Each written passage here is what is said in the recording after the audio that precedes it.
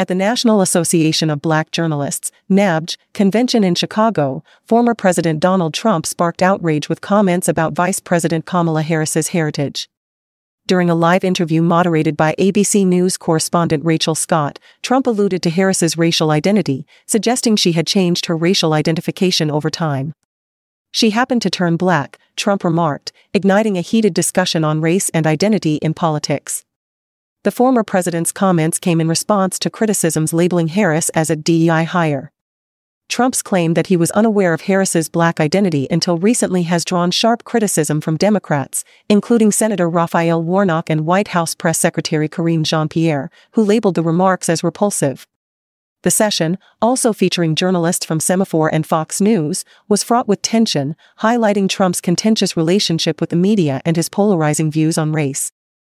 This incident adds another layer to the complex discourse surrounding racial identity in American politics, sparking significant backlash and discussions about the implications of such statements from high-profile public figures.